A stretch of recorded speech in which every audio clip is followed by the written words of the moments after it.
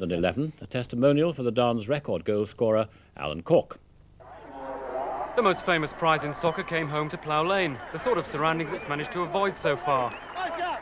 After yesterday's big turnout in the town centre, this was a gathering of the faithful, the 7,000 odd who turn out whatever the weather. They'd come to see the Cup and pay tribute to Alan Cork, one of the quiet men who won the day at Wembley. After 10 years' service, his testimonial season could hardly have ended on a higher note. I've had two of the best days that you could wish anyone ever to have. And tonight, it's another great night.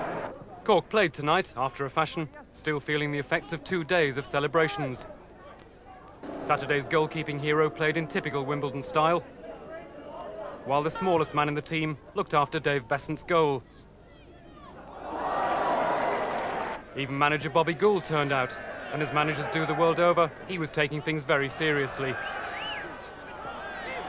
Players have got to enjoy this evening, enjoy the break, get back down to earth and get their feet on the ground, because we want to go back to Wembley in the future, and if you don't work hard, you don't get anywhere.